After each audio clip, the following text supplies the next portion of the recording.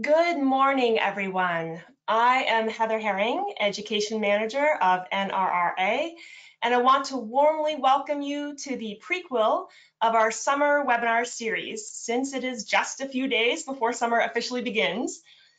This morning, we will delve into best practices for negotiating municipal contracts for waste, recycling, and composting, Part 1. Next slide, please. Do you need professional credits? You will receive 1.25 hours of credit for New Hampshire solid waste operators from New Hampshire DES for viewing this webinar. Webinars are recorded and made available for those who registered later. You can complete the survey at the end and connect with NRRA and continue learning with webinars all summer long. You can visit our website at nrra.net, and by the end of June, we should have our new website available, and we'll have emails about that. Next slide, please. For our operators, we have 10 webinars throughout the summer to choose from and learn. You can register on our website there. Next slide. And for our educators, administrators, and community members, we will have 11 webinars to share. Although I list these on 2 different slides, all webinars are open to all. Next slide. I want to set the table for GoToWebinar. You will not be able to be heard by the presenters or other participants on GoToWebinar. If you cannot hear the presenters, click on the arrow next to the audio and select computer audio. If that does not work, try clicking on the phone call and follow those directions.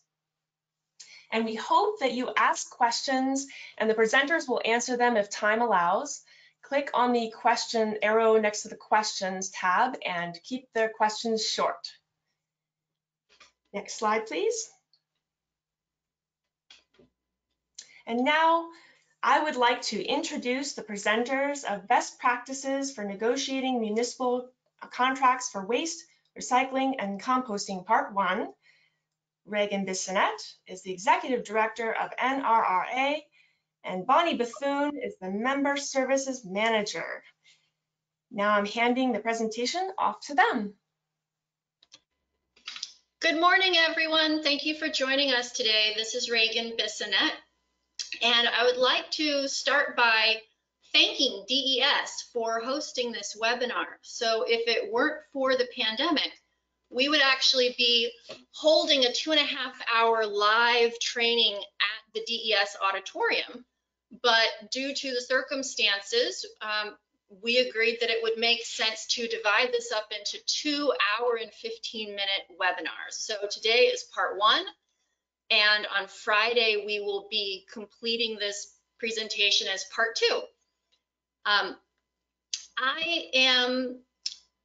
have been the executive director at NRRA for the past year. And before that, I practiced law at a law firm, doing a lot of contract negotiation, and then also worked for a land conservation organization as a staff attorney there. So, like any good lawyer, I'm going to make a disclaimer. This presentation is not legal advice, and so it is very important that you consult with an attorney before you enter into any contracts, and we'll talk about that a bit more. But I did want to share that it's something that I have a fair amount of experience with. And Bonnie, can you introduce yourself and tell everyone a bit about your experience with contract negotiation? Yeah, good morning, everyone. I'm Bonnie Bethune, and I've been working in the recycling industry since I graduated from UNH.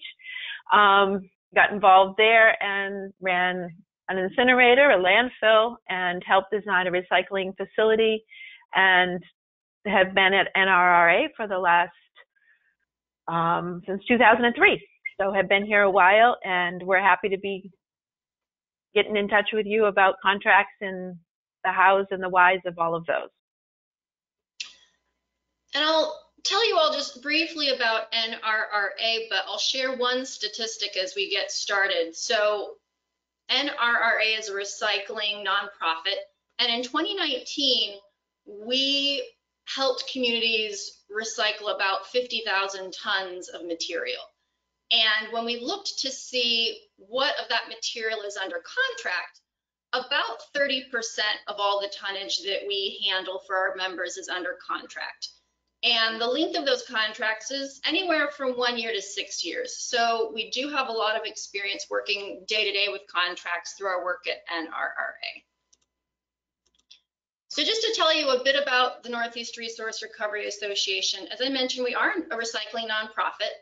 We have over 400 members, and our membership is primarily municipalities throughout the Northeast, with a particular emphasis on New Hampshire, Vermont, and Massachusetts. And we were formed nearly 40 years ago when communities wanted to band together and share resources and information about how they could improve their recycling programs.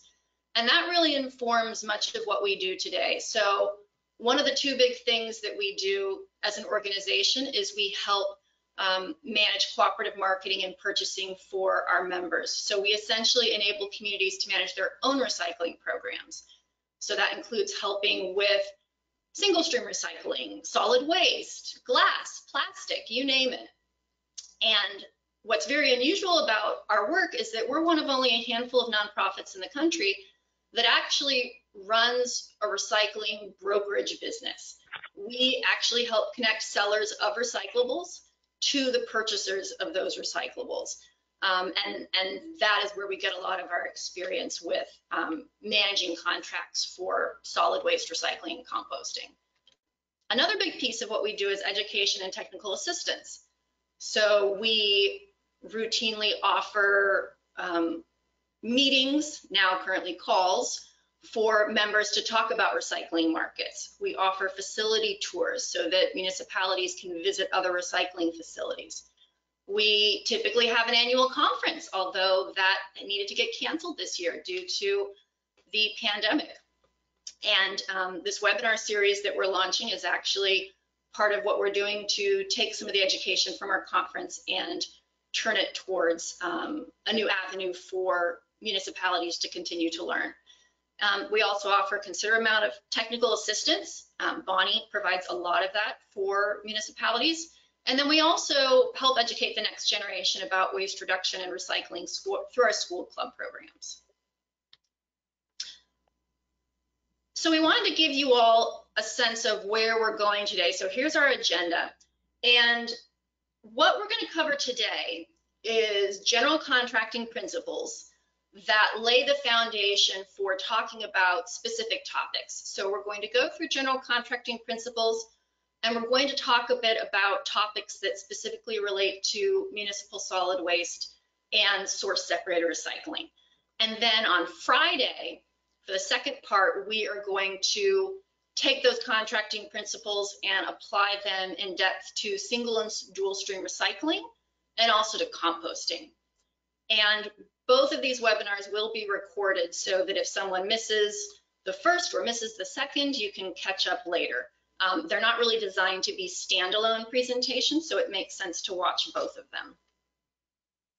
And we are going to leave time at the end for questions, and we'll also put in a break roughly halfway through to field any questions that come up as we go.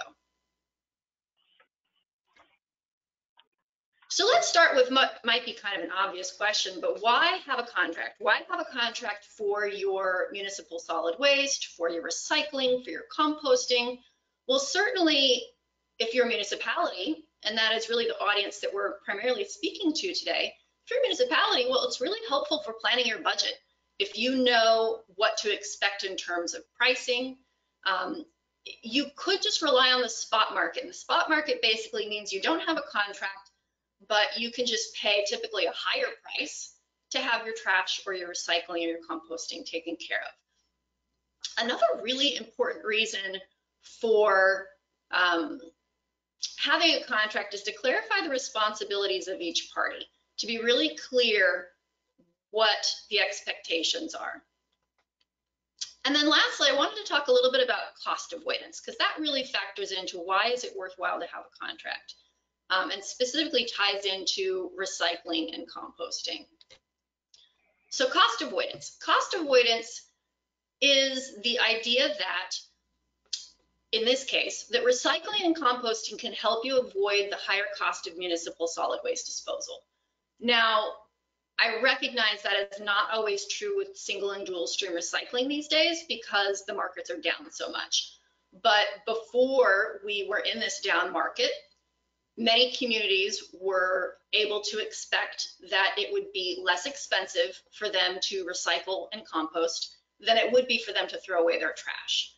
And one thing we have seen is historically, the costs of landfilling and incineration have risen over time, and we expect that they will continue to rise over time.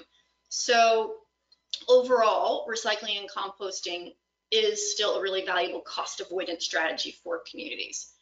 Now, it's really important when you talk about cost avoidance to make sure that you're really comparing, doing a full cost accounting. So for example, understanding if you think that it might be less expensive just to throw things away and not recycle at all, well, you have to take into account things like the cost of purchasing equipment or renting equipment, staffing costs, hauling costs. What is it going to cost you to transport the material? And Bonnie's going to talk a bit later in more depth about how to make sure we're really doing a full apples to apples comparison when you're looking at your costs and considering your options. Now, one of the most fundamental things to start with when you are thinking about how to negotiate contracts is to know your market, to understand what is an appropriate market price for what you're considering paying for or getting paid for.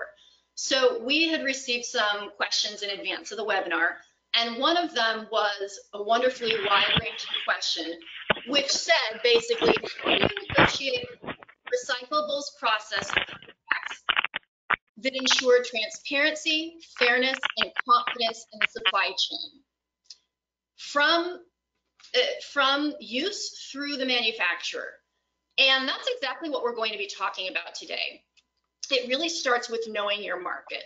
So it's important to understand if you're being offered fair pricing so that you can effectively negotiate. And so an example I'll give is that a number of years ago, NRRA had actually worked with a regional district in New Hampshire to negotiate their trash contract. And the initial pricing they were offered from the company, the vendor, was too high. And we were able to provide, based on market research that we had, we were able to show that really the cost should be lower. And ultimately the community was able to save thousands of dollars. And that really comes down to knowing your current market pricing. So now I'm going to turn it over to Bonnie to talk a bit more about pricing and indexes and really how you can go ahead and get that market information that you need to effectively negotiate. Pricing and indexes, it's really important to understand the current market pricing and trends.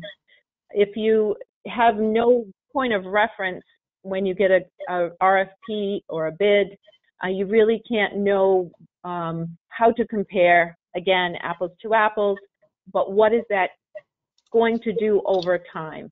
So you want to look back at what is the indexes that are being proposed, and we have many indexes in the recycling community. Pulp and paper index is for fibers that comes out monthly and is a basis for many of the contracts and how they determine the value of cardboard, mixed paper, sorted office paper, revenue-wise or potentially even cost-wise. And that comes out on the 5th business day of every month, and anybody in the recycling industry is very interested in what the pulp and paper index is, or the PPI, as you will hear it. There are also other resources that recyclingmarkets.net.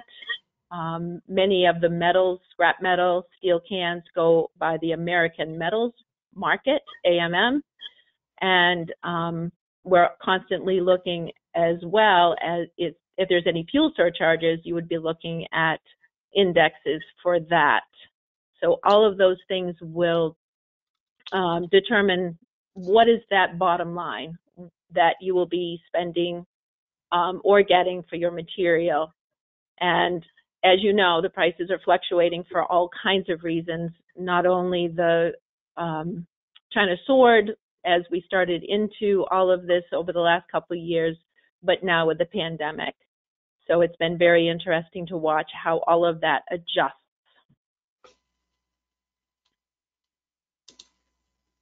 And if we go into monthly pricing guide, and this is what we want you to see here, is if you look at municipal solid waste, and the cost is between 70 and 120 a ton. And then you look at, if you source separate out your materials, up to the high right now is, of course, the plastics, HDPE, natural. Under normal circumstances, it probably would have been aluminum cans, but aluminum cans pricing is down and is just starting to eke up. Next valuable would be the sorted office paper. Cardboard is looking pretty good right now. Hopefully that holds.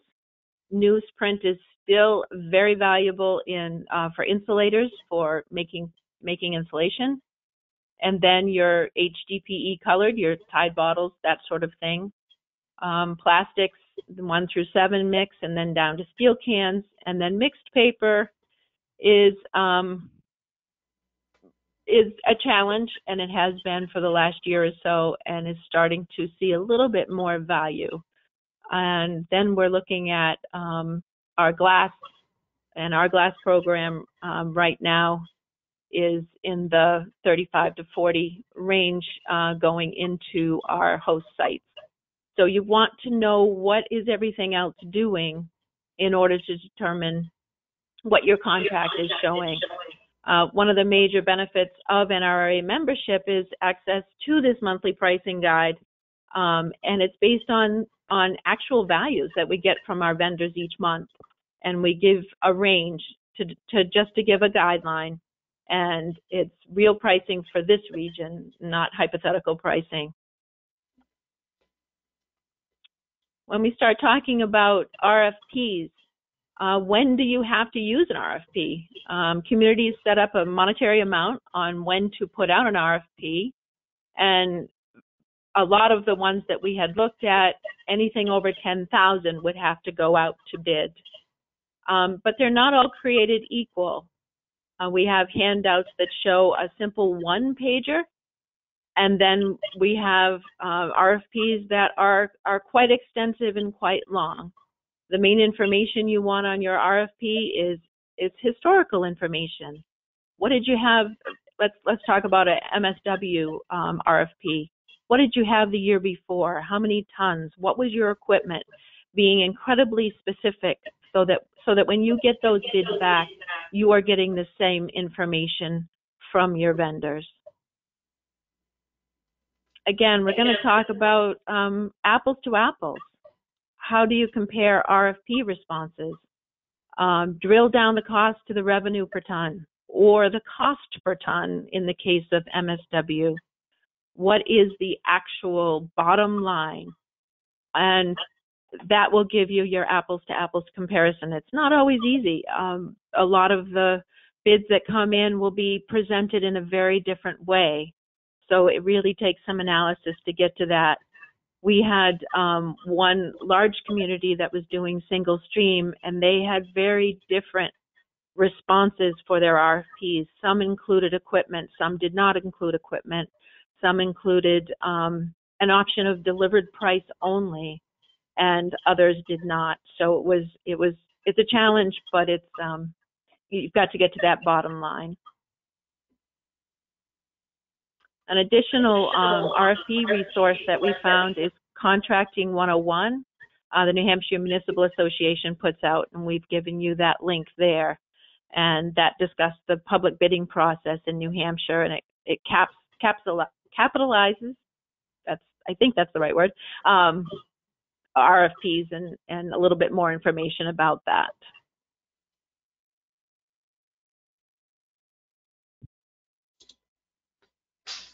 So at this point, we wanted to take a brief pause and see if anyone had any initial questions about the RFP process specifically, or cost avoidance, just anything that we've covered initially. If you have any questions, feel free to send those over right now.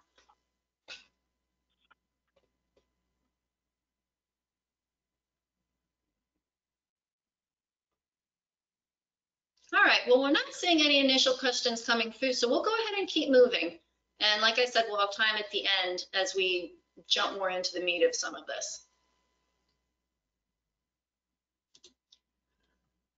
So one of our recommendations, and I'd like to note some of these things may come across as a bit obvious, but we have seen so many things go wrong when you don't follow some of these more basic recommendations that we really think they're worth pointing out. So one of our first recommendations is to make sure that you are very clear about defining what materials are subject to your contract.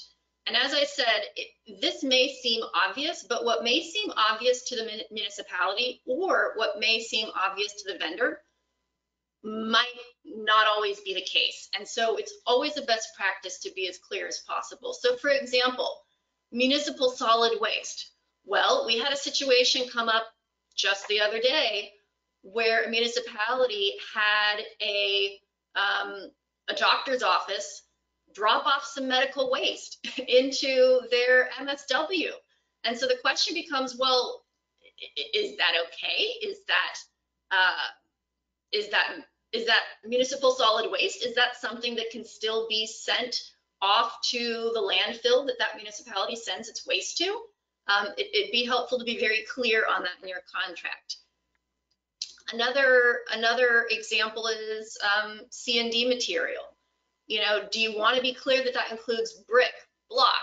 Should it include sheetrock, shingles, lumber? I mean, what exactly is allowed as construction and demolition debris?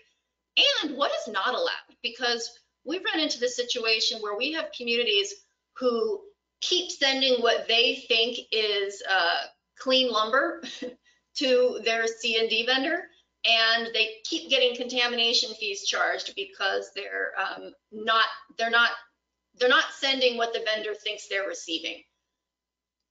And a last example here related to recyclables. Well, again, it's very important to be clear what is and is not allowed. And this certainly becomes even more relevant when you're talking about single and dual stream recycling, but even with source separated recycling, I mean, plastics. Plastics is a great example. You know, can you take black plastics? Can you take, number 4 plastics? We have, Bonnie will talk a little bit later, we have a vendor who takes number 1 through 7 plastic baled, and we had quite a long conversation determining exactly what plastics they really want and accept and what they're doing with that material.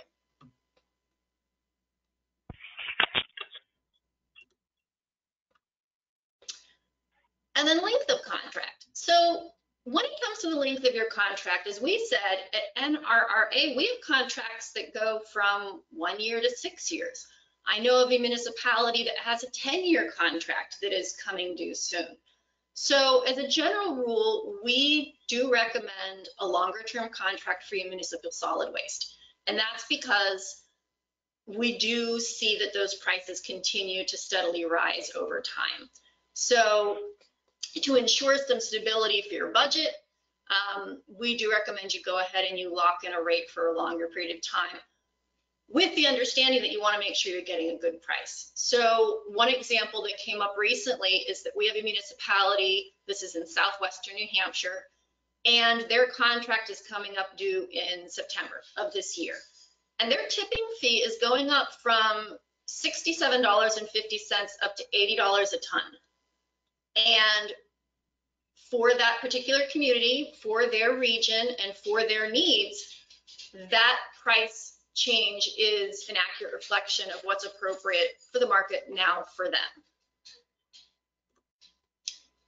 Now, also, when you think about the length of contract for recycling, right now we are actually recommending shorter term recycling contracts. And that's because we're in such a period of market uncertainty. The prices are down overall, and it's still changing rapidly. But if you are going to enter into a longer recycling contract, we would absolutely encourage you to tie that to an index or a very clear cost and revenue sharing calculation. You know, Bonnie talked a bit about indexes that are available, and when we talk about dual and single stream recycling on Friday, we'll get into cost and revenue sharing calculations as well. So one rather dramatic example is that we have a municipality that we work with who had a single stream contract. It was a 3-year contract, and they had very favorable terms at the time, which was $57.50 per ton for managing their recyclables. And this included free equipment. You know, they were not having to purchase or rent the containers that were being used. Well, now that the market has changed, the vendor had come back with a dramatically higher price, $145 a ton. Part of that was factoring in that the vendor no longer wanted to provide equipment without charging a fee.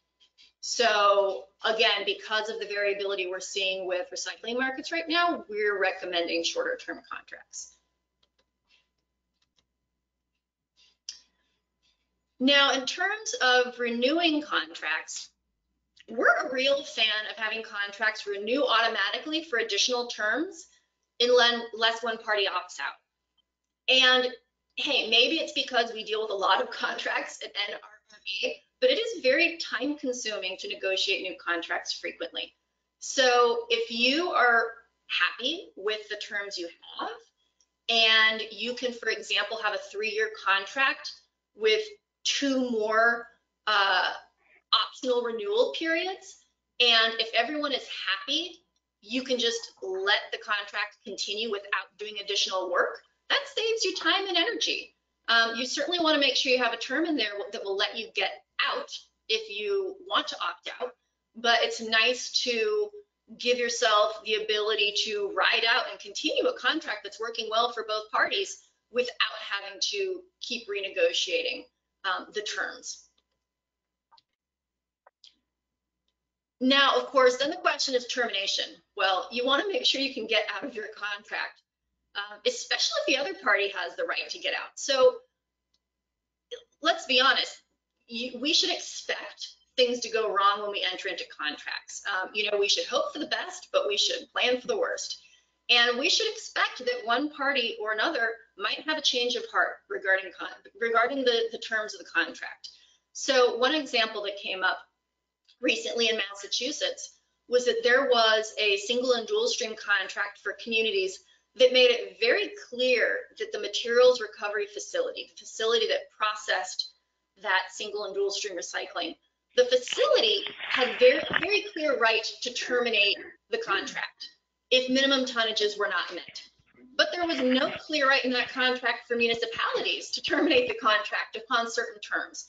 So that's just a red flag to watch for, because you really want to think through, if something goes wrong, how are you going to get out? Now, here is a sample mutual termination clause. So this is a clause that we have used. This is a clause we've seen in other agreements, and it's pretty straightforward. What it says is that either party, with or without cause, upon 90 days of written notice, may elect to terminate the agreement without further liability, provided the such terminating party shall continue to pay all fees and fulfill all of its obligations through the effective date of such termination.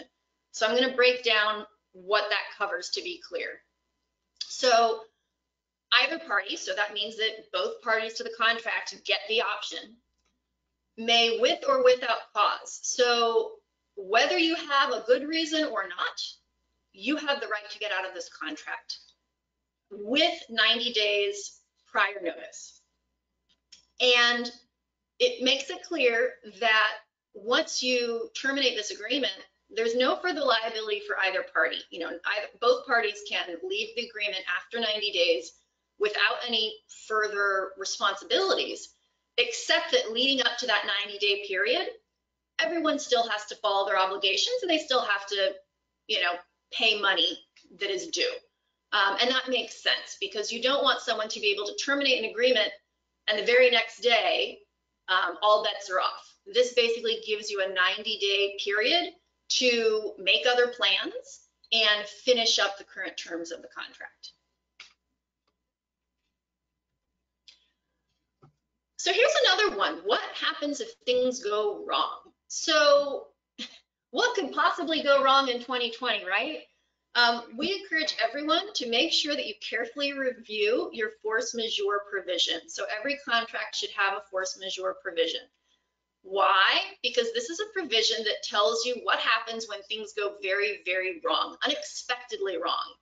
So here's an example, and this is a real example. This actually comes from NRRA's hotel contract for our conference.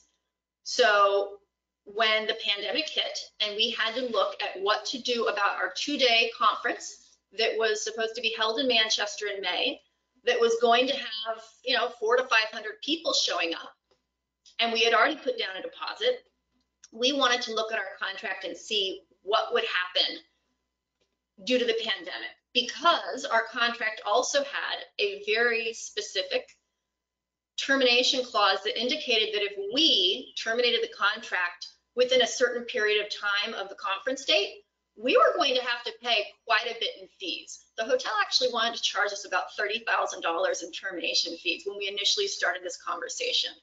So here is the provision we had. And my question for you all is, does the following cover a pandemic? So the provision is, no damages shall be due for a failure of performance due to acts of God, war, government regulation, disaster, strikes, any one of which may make performance impossible. And that's really the key part of a force majeure provision. It is explaining if some terrible thing goes wrong that makes it impossible for one of the parties or both of the parties to meet their duties, can you get out? That's what this provision is for. And what I'd like to do is have you all take a look at this provision and decide, do you think this covers a pandemic? And I'm going to put up a poll in a moment so that everyone can weigh in on this, and we'll see what people think. So if you had this in your contract, do you think you'd be able to get out due to the pandemic? So here is your poll. If you could please select yes, no, or I've also given you a who knows option that you can complete. All right, and I see that the numbers are coming in. And we're still collecting some responses. I see 58% of people have voted. So if you haven't voted, now is your chance. And I'll close the poll in a minute, and I will share with you all the results of what we're seeing.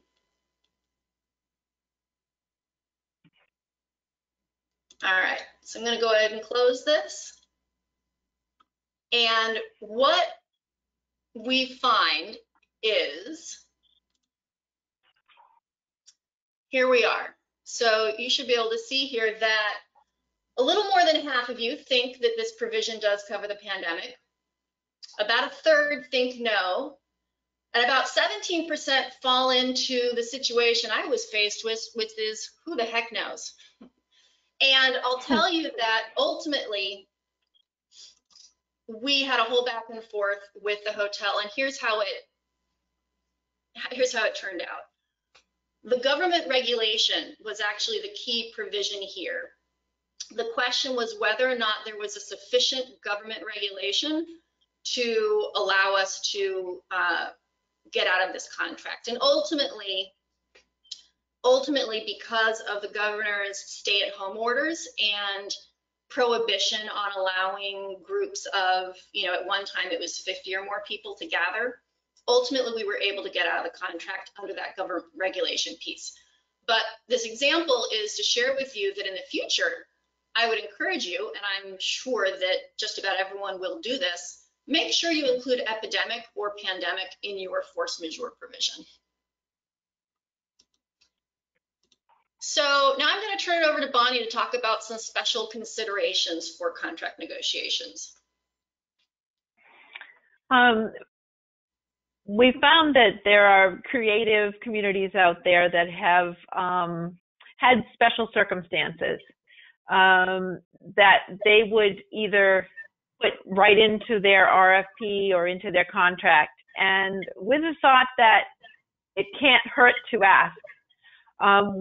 This one community I'm referencing is a busy Lakes Region community, and they have a very busy facility that increases exponentially during the summer.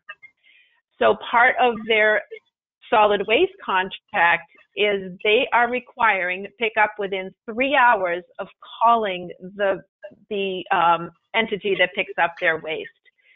If that container is not picked up or swapped out in 3 hours, then the haul fee for that container is waived.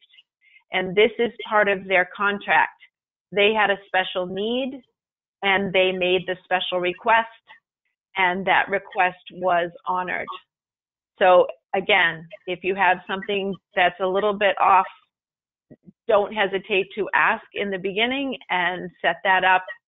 And that is a great benefit, particularly during a busy seasonal community.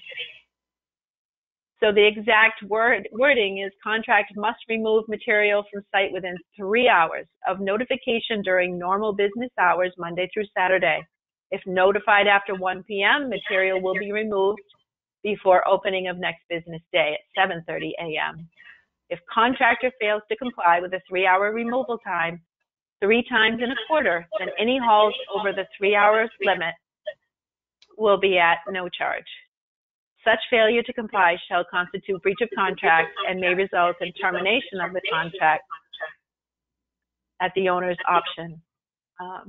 And then they actually have waived away fuel, environmental, or any other charges beyond the haul fee, which we know in our own contracts at NRRA that the fuel surcharges can add up to be quite a bit, and they are oftentimes variable. So you want to be aware of whether those are included or not, and potentially ask them to go away. Hey, Bonnie, this is Reagan. Can I chime in here? I just want to point out that these are really great terms. This is not something that we have seen a lot of examples of, but we were so impressed that a municipality was able to negotiate these provisions that we wanted to share them with everyone, because there's no harm in asking. The worst thing you can do is ask and get turned down.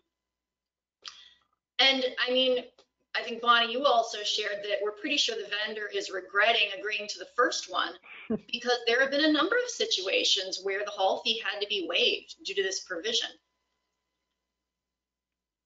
And this is particularly the time that we're in right now is, there's more MSW right now in a lot of our facilities because they aren't still recycling temporarily. And when you get to a busy Saturday and you're halfway through and you've got 300 more people coming along, these things have to happen rather rapidly. So it's, yes, this community is the envy of all around them, for sure. Understanding the end markets, we referred to this a while back, but part of it is knowing where your material is going and what happens to it there. I have a great example. I just talked with one of our communities, and they knew who hauled their glass to a host site, but they didn't know where that host site was. And this was a new operator. So we're going to get back to him and we're going to let him know the whole scoop. But where is your material going? Why? You want to be sure that your community is being environmentally responsible. You want to know the end market. You want to know where that material is going, what is it being made into, and if it's exported, you should know that. If it goes to a mill in New England or just outside of New England, and I think that mill direct information is important as well, so that we understand where that material is going. And you'll be able to tell your residents and instill in them a confidence and an ownership when you can tell them that. One of our examples is one of our plastics vendors. We sat down for about an hour and talked about what happens to that material, because we have a lot of anxiousness about plastics going to market, but a good portion of it being thrown away. So the example is our 1 through 7 market. And just as a quick breakdown, the number 1 in the 1 through 7 mix is sold to manufacturers for carpet and clothing. The number 2 natural is pelletized and made right into plastic lumber at this site and made into high-end plastic furniture. The number 2 mixed color, again, your Tide bottles, is made into black drainage pipes, cartwheels, etc. The 3 through 7, which is mainly 5s and 7s. I challenge anybody to find a 3 vinyl container out there at this point. But the remaining 5s through 7s go to Canada, where they capture the number 5 polypropylene and some of the 7s. So a good portion of that 1 through 7 mix is being captured. There's a spec that our operators have to meet for the 1 through 7 mix. But again, where is it going? What's happening to it? What is the end result of all of the labor that staff is putting into? And being assured that, yes, a certain portion will be landfilled, but the majority of that material is going into other products. And that's just not for plastics, but knowing where all of your material goes. If it's going to an incinerator, for example, when we incinerate, there's also landfilling of the ash that comes out of the end. And that's important to know, that you're not just incinerating, you're also landfilling. So understand your impact, understand where that material is going. Legal review. I feel like I'm stepping into Reagan's shoes. Ensure your town attorney has experience in reviewing solid waste contracts. Or, I mean, it could be very well a town administrator that has come in and has experience with these contracts. It doesn't necessarily, you certainly want your attorney's approval, but there's all kinds of talent out there in knowing these contracts. Why a legal review? We believe that waste and recycling and composting contracts are very unique, and unlike other contracts, that's important. You know what, Bonnie? Yeah. Oh, I just wanted to absolutely. add, another piece is, and it's really important for municipalities to also, for the facility staff, or at least the facility manager, to be able to read and understand the contract. So this is where there can be a disconnect, where if you've got an attorney reviewing your contract and you think, oh, I'm set, we've gotten the legal advice we need. But the fact is, it doesn't matter how experienced your attorney is. No one is as experienced as to what specifically your municipality needs, aside from your own transfer station manager and staff. So, it's fine and good to make sure that you have a decent force majeure provision, to make sure that you've got a good contract term and renewal terms. But you also need to make sure, as we talked about earlier, some of those very basic things that almost seem so basic that you shouldn't have to pay attention to them, but your operators are going to know, exactly what material do we want to accept under, for construction and demolition debris, and make sure that your vendor is going to take what you think they'll take. And also information about, when is the facility going to be open and available for haulers to come in and pick up material. Those are the types of nuances that it's really important to make sure that in addition to that legal review, you also have someone actually knowledgeable on staff who can understand that contract and ensure that it has the right practical information in it. And I think I would add to that we're seeing a lot of change in operators via retirement, or at this point, medical issues that they can't be amongst other people. So when we have a new operator come on and NRRA has a contract with that community, we pass on to them the contract itself and what it entails and what commodities there are that we are dealing with, not only with the contract, but through our organization. And that gets them up to speed. But I think you're right, Reagan. I think a lot of times the facility operators may not even be aware there's a contract for that material. They're doing what they do and they're very busy every day, but they may not understand that they are under contract with a certain company, and again, where is it going, so on and so forth. So we're hopeful that there'll be more of that communication so that everybody understands what's going on. So that leads into inform elected officials. Our recommendation is present the status of programs to elected officials or municipal manager 1 or 2 times a year, and that follows through with what we were talking about, including detail, invite the public, make available in writing, keeping everybody up to speed on that contract. It's important for decision makers to be informed how programs work and any expected or unexpected changes. We've been often invited to go in and talk about markets in particular to help administrators. In fact, Reagan and I went before a council, and we were supposed to talk for 15 minutes about markets so that they could understand, particularly in the single stream venue, what is happening out there. Why are single stream costs going up so much? What is the market telling us, and the history of the market? We ended up talking for nearly an hour to that council, and they had excellent questions. I was actually impressed with their scope of knowledge and their ability to ask the questions so that they could base their new contract on current information. Also letting them know what resources are available out there as their contract progresses. So again, important to have all the decision makers involved. And in this case, it wasn't just the council. It was the public works director was present. The operator of the facility was present.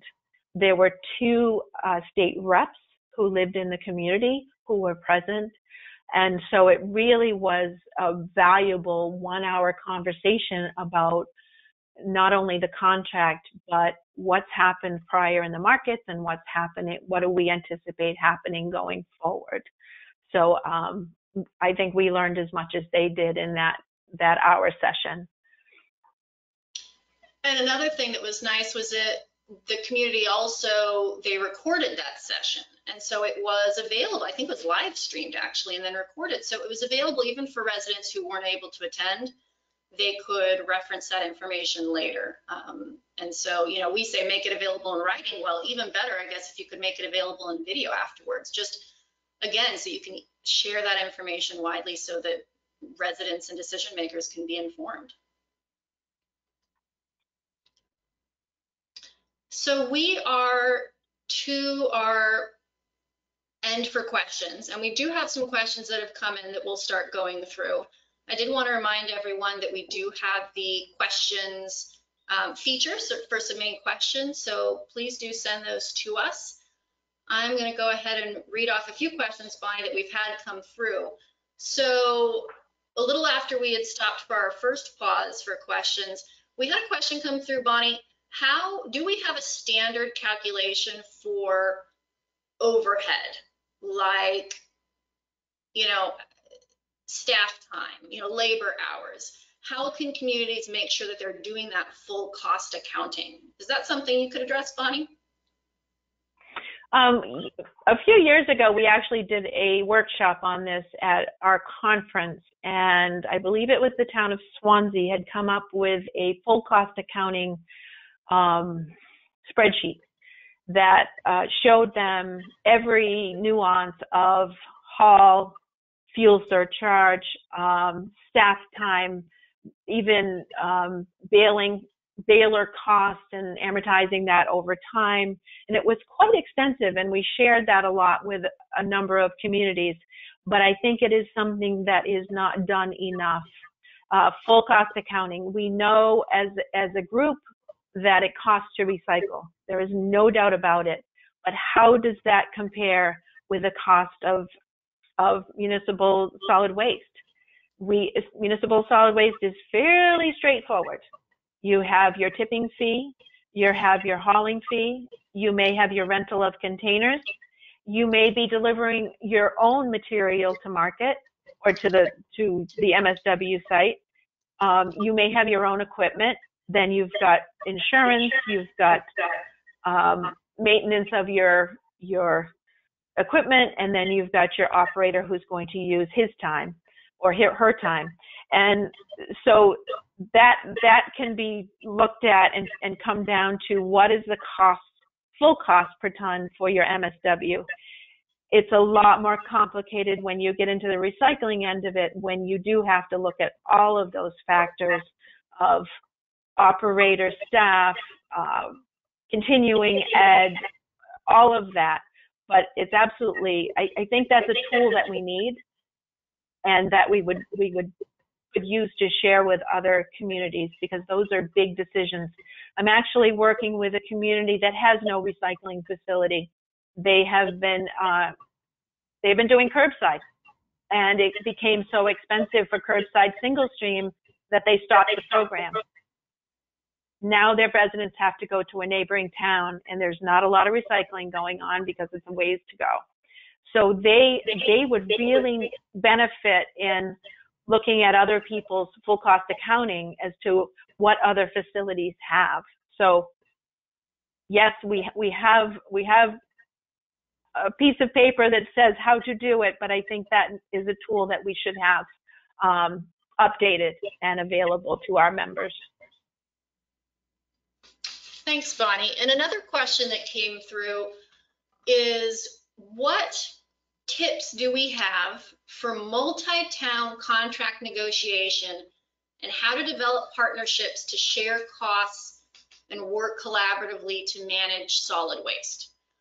So this is an interesting one, because although we certainly have people on this webinar who are not from New Hampshire, since DES is hosting this webinar, we are keeping our focus mainly on New Hampshire. And here in New Hampshire, solid waste districts are pretty rare. So one example is BCEP, and out in Bonnie, are they based in Epsom? I should know this. Are they in Epsom or Chichester? In Pittsfield, actually. Oh, geez, Pittsfield. So anyway, 4 different communities, and they have a solid waste district. So 4 communities share one transfer station. But that's pretty unusual here in New Hampshire. In Vermont, on the other hand, you see many solid waste districts. And actually in Vermont, you'll see that solid waste districts are often providing some of the same services that NRRA is providing for municipalities in New Hampshire. So although this is not intended to be a sales pitch, the fact is that since in New Hampshire we don't have many solid waste districts, that is part of the reason why NRRA was founded here in New Hampshire, was to provide that type of contract negotiation and collaborative partnership advice. So I do know that Lisa Stevens from BCEP has spoken before about how their solid waste district operates, but I'm not sure that I have anything really in addition to add to specific tips for multi-town negotiation, because we honestly just don't see a lot of that. Although, Bonnie, we do have some communities, 2 communities will share a transfer station, or perhaps more accurate to describe that one community will bring its waste and recycling to another community as part of a partnership. Could you talk a bit more about that? There's quite a bit of that going on. Back in the 80s, New Hampshire DES said that all towns have to be part of a solid waste district. It was a collaborative way of getting everybody upstarted into building facilities, getting recycling going, and those districts that are left now are part of that. We have some 2-town districts, Sunapee, Springfield, Hillsborough, Deering, Windsor is 3 towns that are still working together. And it's a great model. I mean, it's basically the basis of what NRRA started, with 4 towns getting together to recycle their cardboard and get better pricing because of volume. So it's a good model, and yes, it's again, the exception rather than the rule.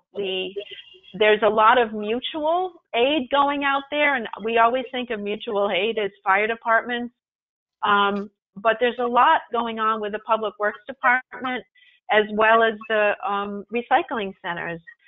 During some changes in one of the towns next to me, they had done away with their single stream recycling for the time being, but they really wanted to pull their cardboard out and get that out of the MSW compactor, because as you know, it takes up a lot of room.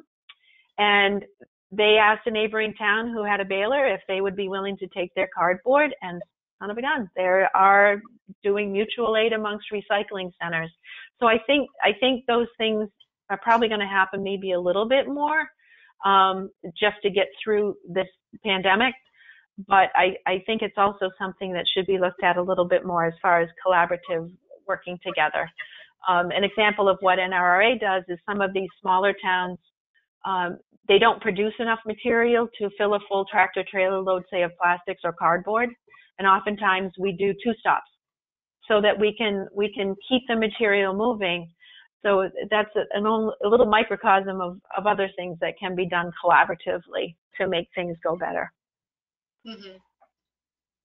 Now we've got another question that asks, how do municipalities get verification about end markets and how materials are used? So, how is it that a municipality is actually supposed to confirm that information? And that may be something that's in the contract, being a full disclosure that can happen and sometimes isn't always as clear, because I know when communities are filling out their DES annual report, their cardboard may have gone to 3 or 4 different vendors. So it's not as simple as where's your plastics go and what happens to it. It's really understanding what is your end market. And if you're in a contract situation, then that would be a great time to ask, where is the end use? Again, this is another thing that we don't focus on enough. We've been trying in our spec sheets that we give out to include that. And, tires is made into crumb rubber, a certain percentage of it, and a certain percentage is this. And it's something that we have, as a cooperative organization, we are really looking at those and being much more transparent as to what's happening with that material. So it's really just asking the question. And it's hard because we have discussed this quite a bit, Bonnie, you and I. We've talked about how can we give, at least for the members that work with us, how can we give more transparency about where material goes?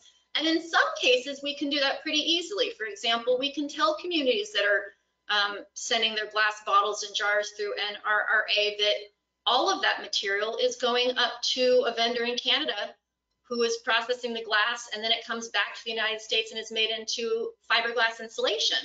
But that's when you're working directly with a vendor. So sometimes we and other municipalities, you might be working with a broker who has several different buyers. And so in that case, it's more difficult. We've run into this when we've tried to figure out, okay, well, where is our mixed paper going? Well, that's a tough one. A lot of mixed paper is getting exported. We happen to know that there are companies in India who really like the quality of a lot of the mixed paper that comes from communities that are source separating in New Hampshire. But it'd be harder for us to tell you exactly where in India it's going. So this is a tough one, and the best you can do is, as Bonnie said, ask questions and really try and drill down into as much clarity as possible. And to some degree, you just have to, at some point you have to have a level of trust too. I mean, just a trusting relationship with a vendor who is going to tell you the truth. And to add on to that, when you're looking at any commodity, particularly single stream, have it very clear what is the average outthrows, the material that can't be recycled that is going to be thrown away. And understanding that is a dual benefit. If there's a certain product that is being included in the single stream at the curbside that shouldn't be, then that communication between the vendor and the community is incredibly important, so that that material can be kept out, for one thing, so there's less outthrows on the other end. It's not just up to the single stream facility, it's up to the community that's putting that material in. A great example of that is Goffstown, New Hampshire did a campaign of using sandwich boards. And one week the sandwich board would say no rubber hoses in single stream. And they would put these around town at various places, because you all know when we see a sign 2-3 times, we don't see it anymore. So that was very effective in cleaning up the stream going into the facility to be recycled. And we also all know that it's not people's, they're not trying to ruin a program, they just want to recycle everything. So most of it comes from a very good place.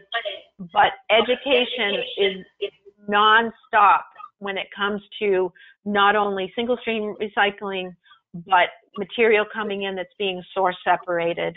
And I can't emphasize that enough. And I think in the long run, if residents know that a certain bottle is not going to be recycled, maybe in my world, my glass half full world, that they wouldn't buy that item again if they can't recycle it at their facility. So. Now, Bonnie, we actually have had 2 more questions come in related to the plastics information you were sharing. So I'm going to jump to one of those.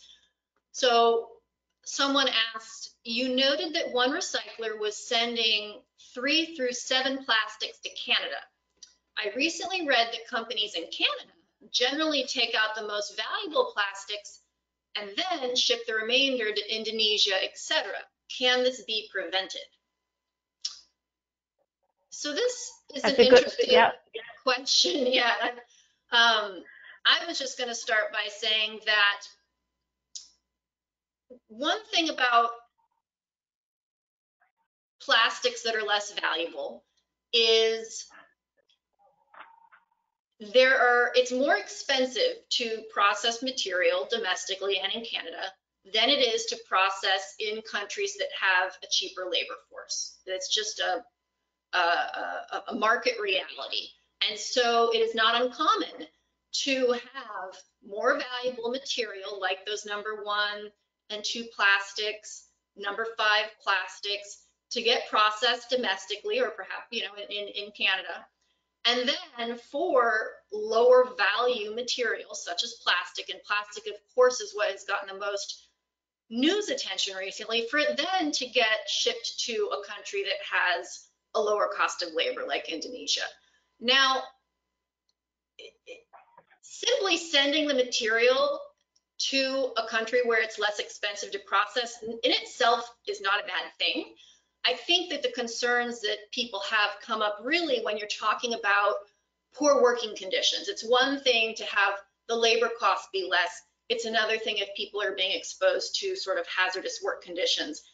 And it is difficult to paint with a broad brush and to say that everyone working in a lower cost labor country is working under poor conditions, although I do know that that certainly happens. Bonnie, kind of what's your take on this? Back to the 3 through 7s, and it does relate to contracts because you do have to understand your market. Let's look at the 3, 4, 5, 6, 7. So 3s, there are very few vinyls out there in the recycling stream. 4s are your LDPEs, and they probably are the lowest value of the whole 3 through 7. 5s are the highest value of the 3 through 7. The polypropylenes, we're talking Cool Whip containers, that sort of thing. Number 6, I don't think there's any doubt. Those are probably landfilled. Polystyrene is probably the most difficult plastic to capture and recycle. 7s, if you think about a orange juice plastic container that has orange juice in it. It's a number 7. It's mostly a number 2, but it has a vinyl liner in it due to the acidity of the orange juice. So they couldn't say it's a number 2, so they call it a number 7. It sort of goes into that miscellaneous category. So the vendors would know which one of those number 7s actually they could process in whatever they do. So this question is great. It's going to make me go back to my vendor and ask that, what's downstream from Canada, if any. Mm-hmm. And then the other question that came through regarding plastics was, is the list of what plastics are used for posted anywhere? I would love to share that info with residents. So that must, I'm guessing this is referring to that list, Bonnie, you said, of sort of what happens to our 1 through 7 mix. Yeah, we have quite a bit of this information to share, and I really appreciate these more technical questions. And we have a 2-page 1 through 7, where does it go, flyer that we can share. Absolutely. And what I'll add is that because this question was asked by an RRA member, I do believe we have shared that before on our email listserv. And also, we will be launching a new website for NRRA next week, and it will make it much easier to find information like this. Right now, even if we put it on our current website, you'd probably have some trouble finding it. But yes, that is something that we can make available to share with folks after the presentation. And then let's see. We had one other question asking, is AVRRDD my only choice up here in COAS? So they're referring to Androscoggin, Berlin up at the landfill. I'm not sure we have enough information to answer the question. What I would say is this question, if it's coming through an NRRA member, maybe reach out to Bonnie afterwards and we can discuss that a bit more offline. Absolutely. And then we have another question coming in. This is someone saying, I love the educational tip about sandwich boards. I'm the new recycling coordinator for West Hartford, Connecticut. Do you have a list of other education tools that you have found effective? And I'm sure the vendors do as well. So yes, we have some that we can share, and oftentimes it's connecting the dots community to community, so that they can really get into the meat of the matter. And also, there's so much on, who you're working with now, and is there anything on the website that's available to duplicate or to mimic that way. So yes, we can help with that as well. And I'll also add, I don't believe we're going to have this section on our new website right when it launches, but we have actually been talking about wanting to have a designated place on our new website where we will have resources that are geared to be used by operators to then share directly with their members. So much of our website is going to be geared towards information for operators, but we also want to ensure that in the future we're going to be building a section exactly for this, which is resources that operators can then share with residents. I will add that the recycling partnership has a social media toolkit where you can take social media posts that they have prepared and customize them for your use and reuse them. So that's another resource that I would refer to as well. And we have included Contracting 101 from the New Hampshire Municipal Association. That's part of this webinar as well, right? Pardon? Is that a document that's available to attendees? Yes, right. The Recycling Partnership. Yep, it's available to anyone who wants to go to the Recycling Partnership's website. They have educational materials that they have designed that are available for anyone across the country to use. I think they also have a sign builder. You can build your own signs using their designs and customize it, and then it's designed to just print out on your own color printer. So they have some good resources for that. And another thing that if someone is looking to go into a contract, I hate to put it this way, but we use our operators a lot. So if there's an operator that we feel has been very astute at negotiating contracts, then we would connect the dots. Either it's something we could provide a contract for, or we would have operators talk to other operators about what they've learned, what pitfalls to avoid, and yeah, again, mutual aid. And we are a cooperative, so there's a lot of back and forth and sharing of information that, again, we could connect the dots as well. All right, and this is actually good timing because I believe we've gotten through all the questions that came through and want to just be mindful of time. So please do join us on Friday. So as a preview of what we're going to talk about Friday, we're going to start with, we're not going to be rehashing any of the same information, but we're going to take the foundation, a lot of the general contract negotiation principles that we talked about, and then we're going to specifically apply them to single and dual stream recycling and composting. So for example, we're going to go into quite a bit of detail about both national and Northeast market data that we have for single and dual stream recycling.